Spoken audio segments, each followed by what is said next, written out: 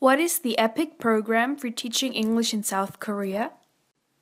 The English program in Korea, short EPIK, is a government-supported scheme that places native English speakers into South Korean schools with the specific aim of improving the language skills of children and teachers.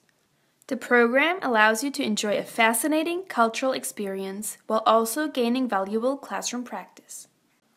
EPIK stands for English Program in Korea, a scheme backed by the South Korean government that places foreign teachers into schools across the country to work as English language instructors. EPIK is one of the largest and most popular schemes of its kind, as it offers a competitive salary, a good range of extra benefits, and the chance to experience living and working in a unique cultural environment. If you meet the specified criteria, then you could be one of the 1,000+ teachers heading to South Korea this year to join the program. The basics.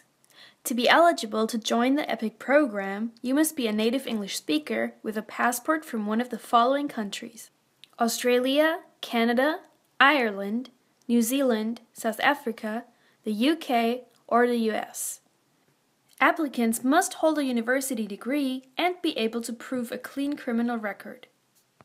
In addition, you will require at least one of the following: TEFL or TESOL certification of 100 hours or more.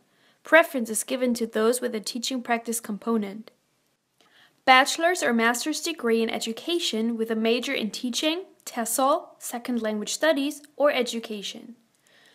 Teaching license gained in your home country.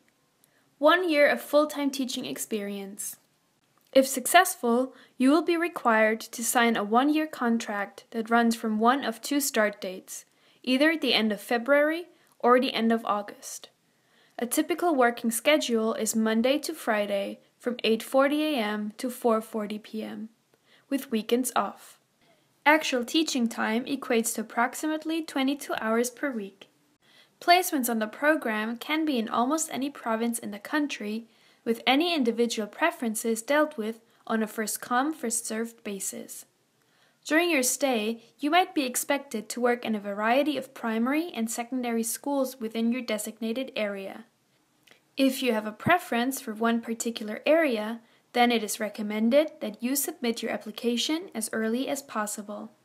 For further information, please visit the official EPIK website www.epik.go.kr.